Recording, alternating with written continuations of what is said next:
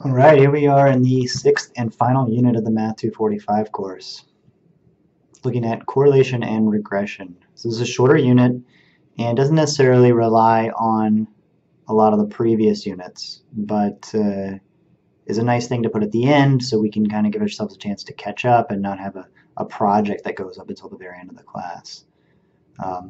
So don't expect a lot of continuity with some of the stuff we've seen before, but there is a hypothesis test, and then there's some other stuff that we'll see overlaps or is similar to.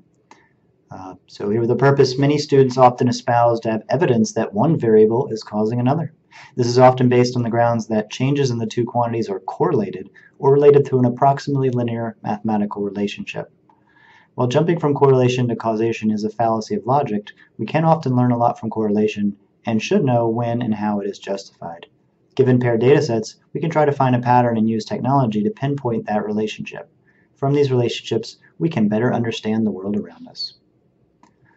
So even though you don't need necessarily the content from Unit 5 to do this, it is important to have done it first.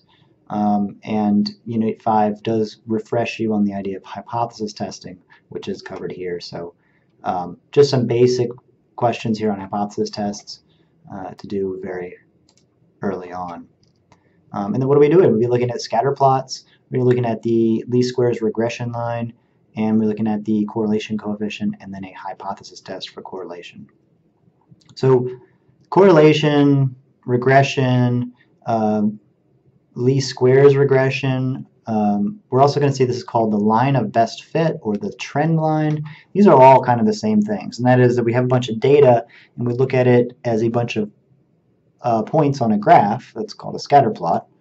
Here's an example here, and then we try to find the best line that will go through it. And we'll just be looking at straight lines, but this does extend to curved lines if you take the next step in this study. So we show how to get the scatter plot here on Excel, and then how to get the trend line. Excel calls it a trend line, but we're also calling it regression line or line of best fit. And you just check this box that says display equation. It'll give you that equation.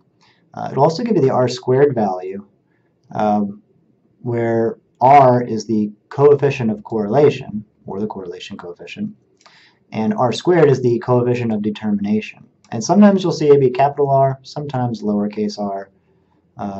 You'll see a little bit of mix. So Excel does it with capital R. A lot of the books do it with lowercase r. And of course, these are the same r. This is r squared, and so you could square that to get that.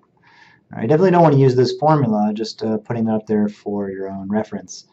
You can get the correlation coefficient directly with Excel using the correl function, and you can then square that to get the coefficient of determination. Also, when you're going through this process, you can display the r squared value and get that directly from that. There's a hypothesis test for this, and we have a new Greek letter rho, for the population correlation coefficient, to determine that from the sample correlation coefficient. And we'll go through that. We have a test statistic, and we have standard hypotheses. Right? So, with these correlation coefficients, they're numbers between 0 and 1, and the closer they are to 0, the more noise and randomness you have, and the closer they are to 1, the better of a fit it is. In fact, if it's equal to 1, if r is equal to 1, then all the points are exactly on a straight line. So it's a perfect fit. If r is equal to 0, the points are all over the place, and it's not a good fit at all. And of course, then it's somewhere in between. So how close do you need to get? Well, that's determined by the test. So we've got a reading for Unit 6. You can click here to get to the e-book that is interactive. You can also just download the PDF. We're reading from Chapter 12 of the Elementary Statistics OpenStax book. Introductory Statistics OpenStax book. And so we have video from the authors on Chapter 12. There's video on just getting scatter plots and doing correlation. And then there's video from me on how to do this hypothesis test for correlation. The resulting spreadsheets will be here. So I've got the one for regression. There'll be a hypothesis testing sheet here soon. Your Q&A forum for Unit 6. Your practice problem set. Right? So this is again what I was talking about, where if the points are a lot along a straight line, that's going to be a greater value. So maybe that goes along with C, a correlation coefficient of 0.81. Whereas if they're kind of all over the place, oops, that should be negative. That's D. The sine of R, so R is actually a sine value, and so it will go as the sine of the slope. So you see how this line would have a negative slope, so it's going to have a negative R value. This line would have a positive slope, so that would be C with a positive R value. Remember, R squared is always positive, so it doesn't tell you that sign when you take the square root, so you gotta be a little careful with that. So the closer you are to 1 or -1, the more you have this straight line pattern. And the closer you are to 0, the more you have this randomness here. Again, that looks like a straight line or positive slope line, so that would be B. And then this is a negative slope line, so that would be A.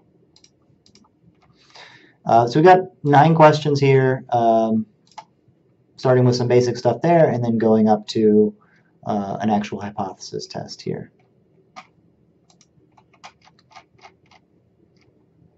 Then we have our last critical thinking assignment for the semester. We only have 6 problems. Including one where you have to go out and find a situation where there is correlation but no causation. So make sure you include a picture there. And if you end up having to do that in the corrections, make sure you pick something different from everybody else. And then there's no project. Project was done in Unit 5, but we do have a final exam. The practice exam, very similar to the final exam, so make sure you get the grade you need on that first. Then take the final exam, and then before you leave this semester, take the self-reflection to reflect back on the past semester. And that will wrap up this course. There is an additional unit down here at the bottom on goodness of fit tests that was originally in the class but was cut out to make way for the 2-sample hypothesis testing.